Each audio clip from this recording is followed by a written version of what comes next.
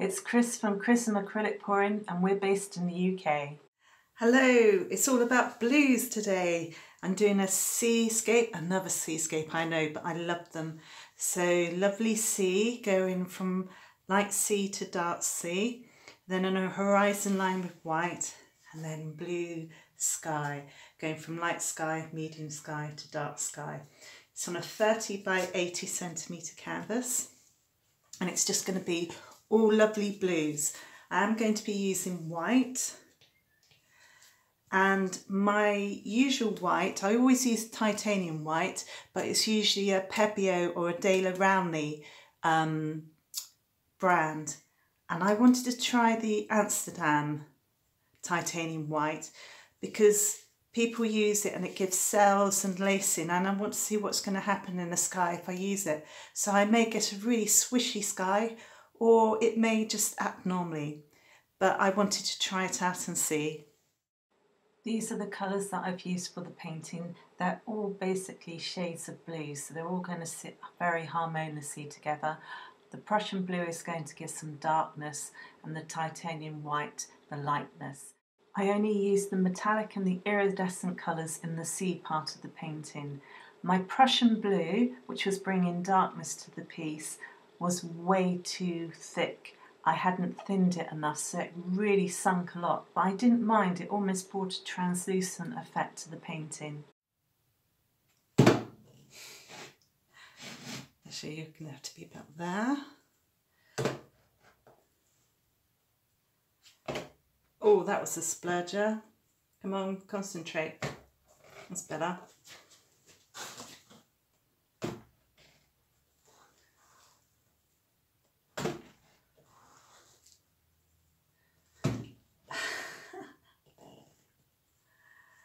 Good, good, good, good, good, good luck, guys. Okay, let's see how this goes. Blues. Lovely blues.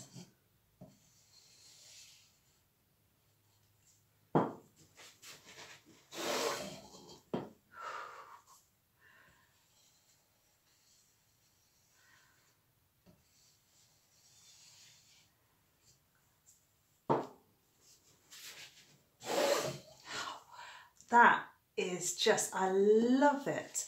Look at that blend there, that's just so beautiful. Gorgeous.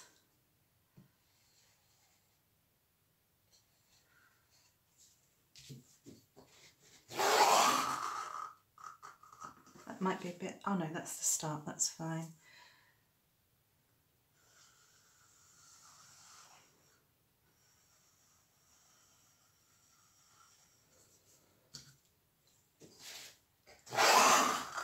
Oh, dark sea, but I put that metallic blue in there, and that just really sings. Beautiful.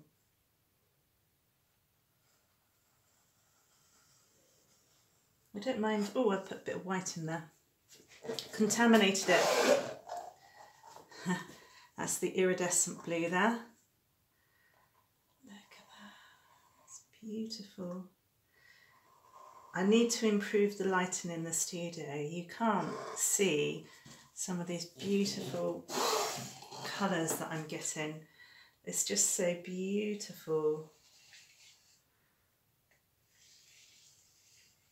And as ever, I will go round and do the sides.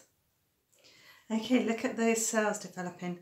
Oh, there's a bubble there. Let's just get rid of you if you want to go.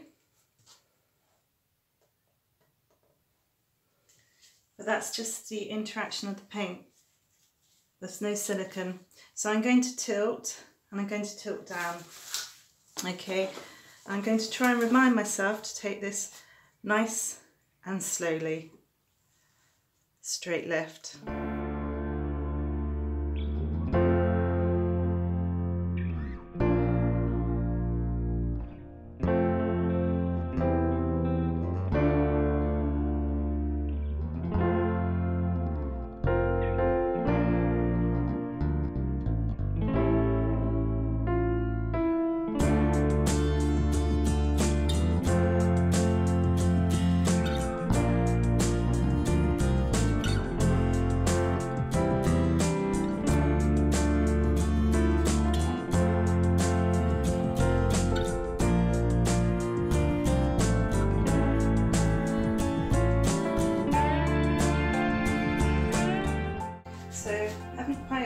reach these edges. Now if I tilt, I'm going to lose these wonderful sweeps, and I could put a curve in it, but I quite like straight lines, so I'm just going to add some more paint along the base here.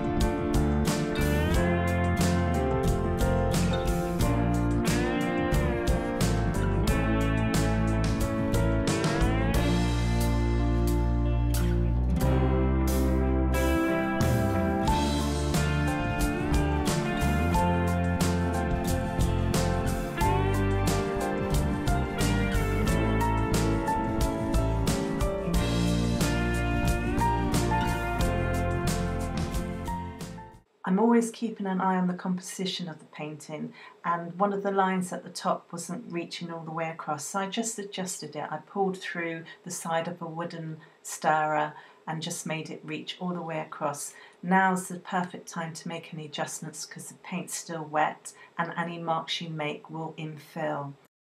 I was ready to give it a wee torch, and this was just to get rid of air bubbles. It's looking really beautiful. So this is meant to be the C part, so I don't mind those random cells there, that's fine. And look at the shapes, beautiful. And then you've got the sky going from soft to darkness. When this dries, this section I've used a lot of metallics and iridescent, so it's going to have that lovely shimmer. And this is just looking calm and also dramatic. I just love these kind of skies with the stripes. It really, really makes me happy. The painting dried so well, it looks really beautiful, and the shimmer of the metallics in the C part is really lovely. Now, I didn't get any kind of special effects from using the Amsterdam white, but I had that quite thick, and I think it needs to be thinner to get the kind of lacing effects that you see in other pours. But I was really happy with the calmness of the sky.